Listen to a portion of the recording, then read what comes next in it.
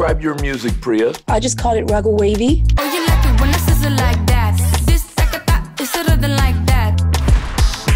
Why do you think you were able to break through? There are a lot of Tamil elements, and I even use Tamil lyrics. And where were your parents in all this? They said if you want to go to the violin class, I can support you, or classical music. Would you sing a little something for me? They cannot believe how you got faith in me. Ooh, Priya, I like that.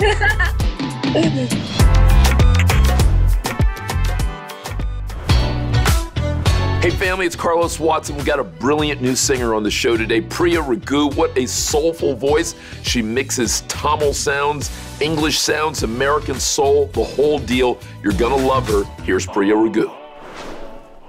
Hey Priya. Hello, Carlos. How are you? Very good. I'm at the studio right now, and it's very, very hot. And where in this wonderful world are you? Where are you today? Today in London, working on my new music.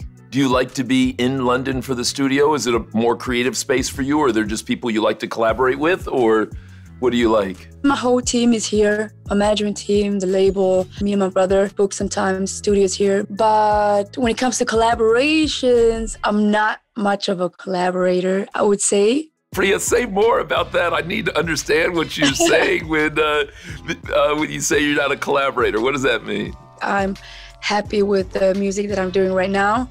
And if it happens organically, if we meet somewhere and then we're like, hey, let's hit the studio, then it's cool. I don't want to project on you, but you tell me, because I was reading about your story a little bit. Do you think it's in part because you had to put so much work in to get your own moment, that now you're kind of focused on singing your songs and making your music, as opposed to maybe down the road, once you've been able to share some of the stuff you have to share, you might be more into mixing and matching? Yeah, probably that's the case. And also, I'm exploring as well musically. And even though I kind of found my sound, there's still so much to discover. And for that, I'm just taking my time. But of course, if Kanye comes knocking on the door, I wouldn't say no. Oh, I love that. I love that. I love that. So you're still riding with Kanye through everything. You're good. It's just like I really separate that. Like musically, he's a genius. And his documentary was so inspiring. Yay West, hot, fire. Yo, this 21 years in the making. I'm not gonna say it's not a way I could fail, but hopefully with God's blessings, there shouldn't be no way for me to lose, really. Whatever happens is in his private life, that's his thing, you know.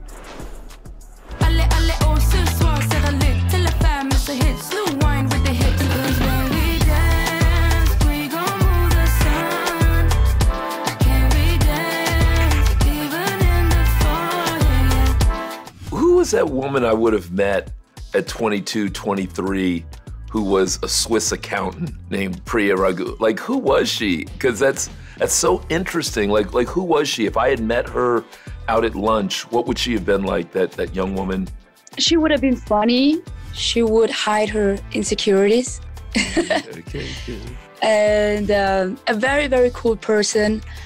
I would say lovable even, you know, but very bored with her life. For the longest time, I worked for Swiss Airlines, first as an accountant, and then I changed to technical purchaser, buying aircraft parts, and everything was fine. I just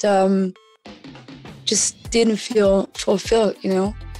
And so it was a risky thing for me to quit the job and choose music. And that's what I did, and I don't regret it. I honestly thought it would take me longer to get all these recognitions. I thought I had to release 2-3 albums or whatever, but it only took me 4 songs, which is a miracle. Tell me about deciding to quit and do it. Was there a moment? Did it take 3 years in the making? What led up to you finally deciding, I am gonna take the chance, I am gonna do it? Was there a thing, was there a moment, or was it over a long period of time?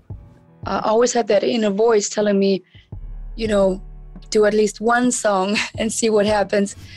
But I just felt very insecure about it because I didn't think that I could write songs, my own songs. I loved like covering other songs and performing them. But when it comes to my own songs, I didn't know who I wanted to be as an artist and what kind of music I wanted to do. So I just decided to take 6 months off. I mean, I quit the job and I saved some money. And then I went to New York with the goal to write 10 songs and nothing else. So I was there. First 5 months, I was just hanging around, drinking a lot of coffee, buying stuff, wasting a lot of time. And then in the last month, I was like, oh my God, either I'm gonna do it now, write these songs, or that's it, I'm gonna go back to Swiss. And then it suddenly came. I was able to write my first song, Leave High.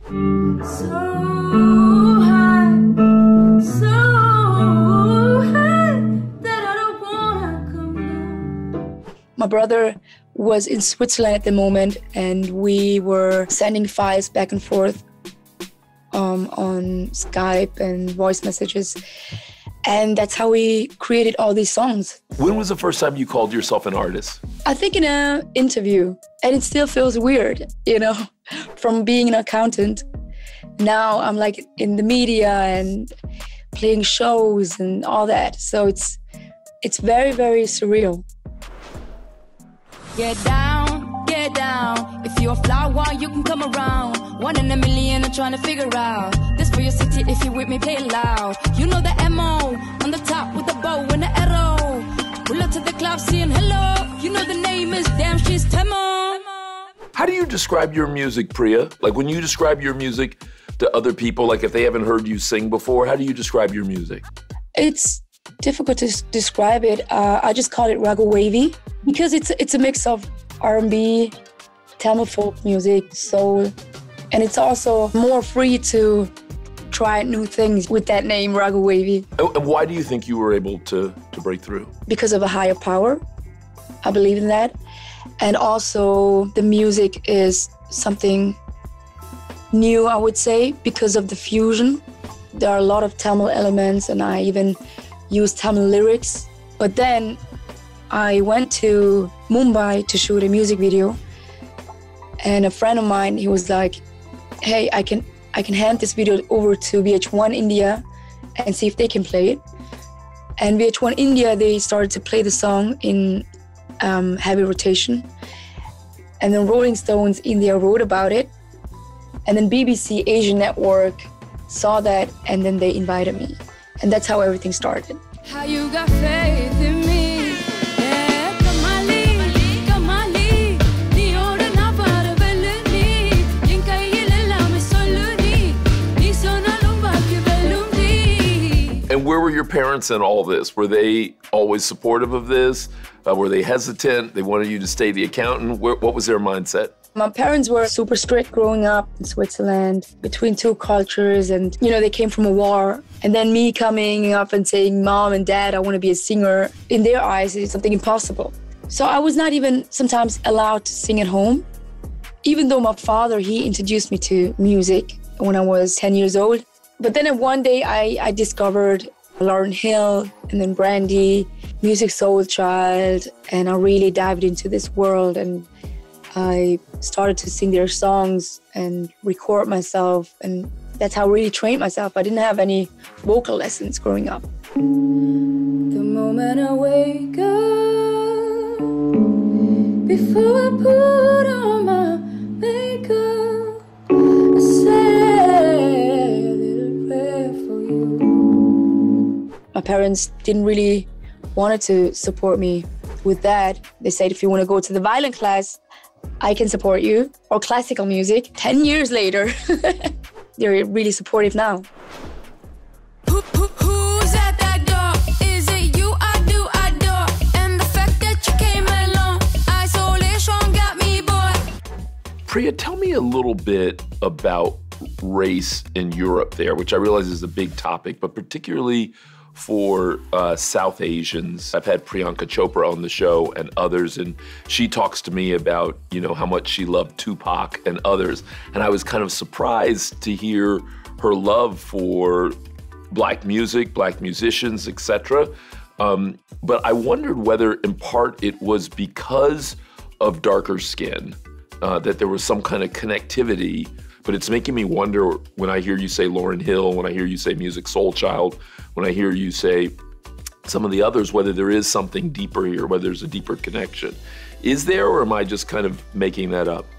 Since I was a kid, I connected to Black music, but also because I felt like we were in many ways very similar when it comes to humor and the music, but the music just connects on a different level, you know, and that's something that you cannot really describe. Well, Priya, what do you want next? What would make you smile 2 years from now, 5 years from now, when I come and see you in concert in London or somewhere good? What would you love to be true?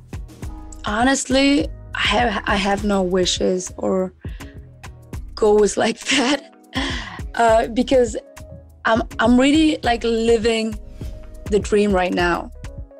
I'm working with the people that I want. I'm working with family. I'm doing the music that I want to do, playing shows. I have a lovely audience. Creating music is one thing, but then actually finding the people who understands that is another thing. So I'm actually really fulfilled.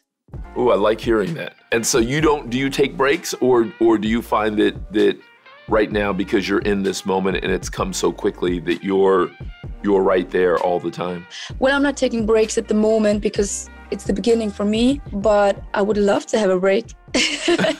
What would you do with it if you had a break? What would you do? I think I want to go to India like for a month and then go to the Himalayas. You know what I should have asked you? What? Would you sing a little something for me? Okay, I'm gonna sing one of my songs, which is Kamali.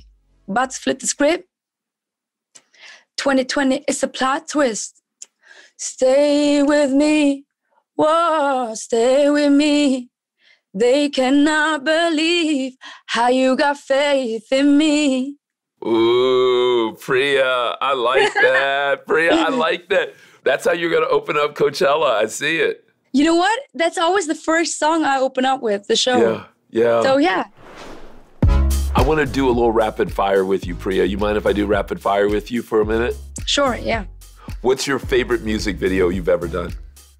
My favorite music video is Kamali.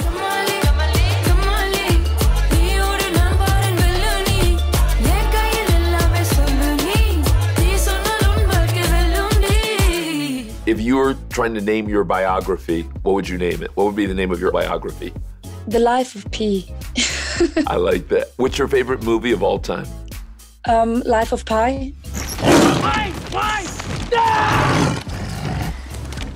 If I could give you tickets to go anywhere in the world besides India, so somewhere you've never been before, where would you love to go?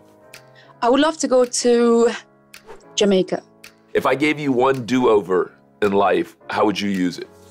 Do I have to use it? I don't want to use it. Oh, say more. I wouldn't do anything differently in life. Everything that happened led me to this place right now. So I'm thankful for that, actually, yeah. What other art besides music do you love? I love to play this character in my music video. It depends what I have to be, but I can live that part of me in a way in music videos.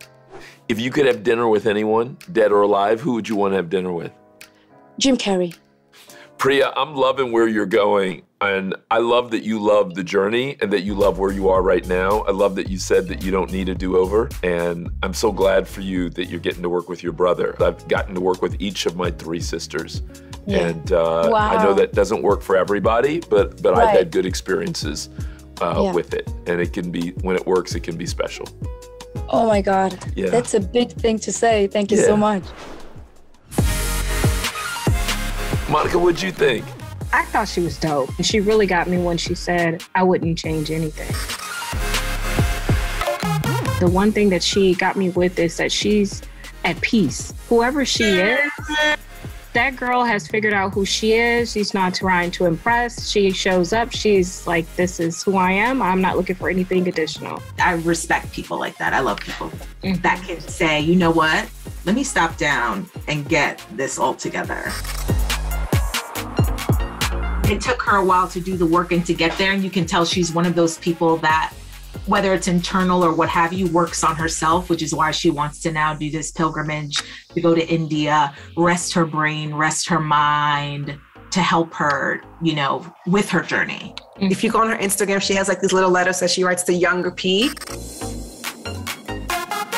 So I was loved when you asked her about her autobiography and she was like, it's going to be the life of P, because she talks to her younger self on her Instagram. She'll put like a throwback picture, like when she was 10 years old. She'd be like, 10-year-old P, if you only knew where you would end up, you would have been more confident then. So I think she had some things she was dealing with back then, pleasing the parents, corporate job, and now she's free, she's open because she let it all go and she said, you know what, F it, I'm going to go for my dreams. And I love that part of her story. Not to sound like a broken record, but she's a safe. Here we go. We're gonna run Sacred Woman to the ground. We're gonna run it to the ground. We only fucking secret people on the show. Hey, really hope you enjoyed Priya as much as I did. What a wonderful soul. What a good person. I love that she didn't want to do over. I love that she's enjoying this life, that she's being very present. I love her whole journey. I love that she and her brother are working together, and it's so fun to hear that sound. Hey, make sure you tune in every weekday. Remember, we got special people for you that may even be sacred.